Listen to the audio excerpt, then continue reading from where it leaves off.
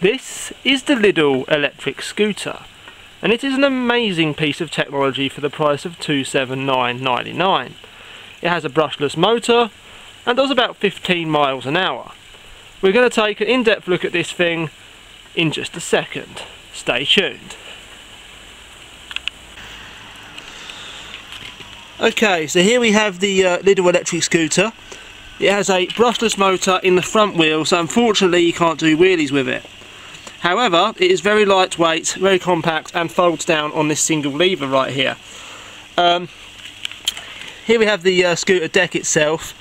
Now under here is the battery. It's a 36 volt or 42 volt fully charged lithium ion battery, and it has a capacity of 7.2 amp hours or 7,200 milliamps for those RC car guys.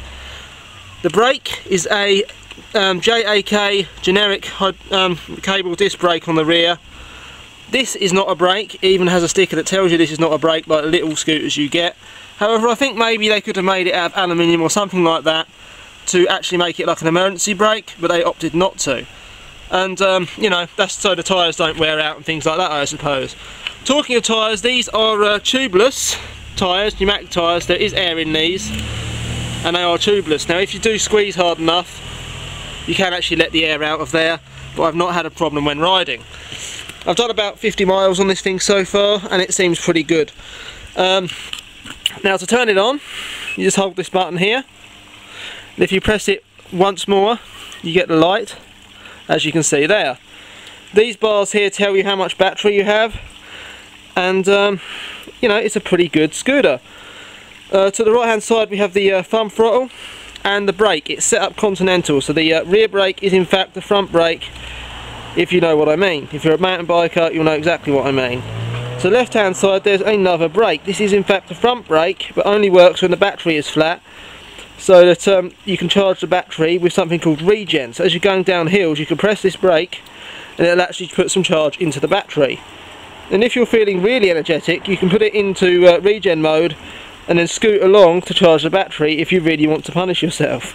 And yeah, it's hard work. To fold the scooter, you simply move this clip back and move this lever down. It's quite difficult to do one-handed, but as you can see, it drops down, and the bell is in fact a clip. Yes, there is a bell, and you can simply hold the scooter like that.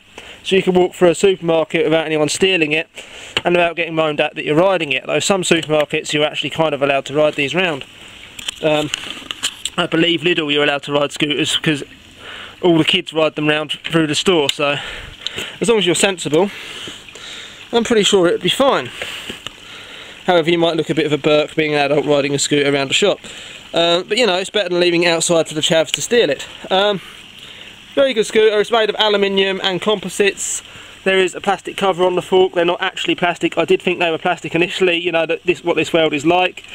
And the price of this thing, but it turns out this is very similar to the Xiaomi. I know I'm butchering that pronunciation, but you know, China and their names are terrible anyway. Xiaomi scooter, and there's a video on YouTube of someone hacking the firmware, so from 15 miles an hour to about 28 miles an hour and 1,000 watts. However, I highly doubt this is true, because it's a 7 amp hour battery. So you've got 18650s in here. I believe the highest 18650 capacity as of right now is 3,600 milliamps, and you know, those can have an amp draw of somewhere around 15 amps. So you know, two of them in parallel is going to be 30 amps. 30 amps at let's say 42 volts. It's close, but it's certainly pushing it. We'll try that at a later date though, changing the firmware and seeing what happens. Now, it's all been sunshine and rainbows with this thing, and it works perfectly well. Now, you may have seen the other scooter